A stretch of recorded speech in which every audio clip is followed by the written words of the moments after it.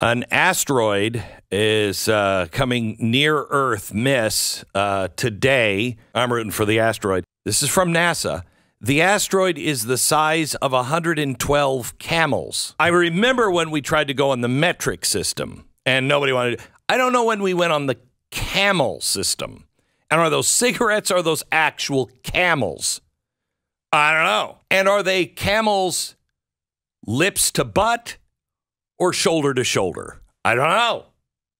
Shouldn't we know this if we're going to be killed by something? I just don't like how they're just saying that every camel is exactly the same. You know, these are individual camels. Some of them are a little thicker. We don't even know how they identify. We don't. Who's writing the stories for NASA?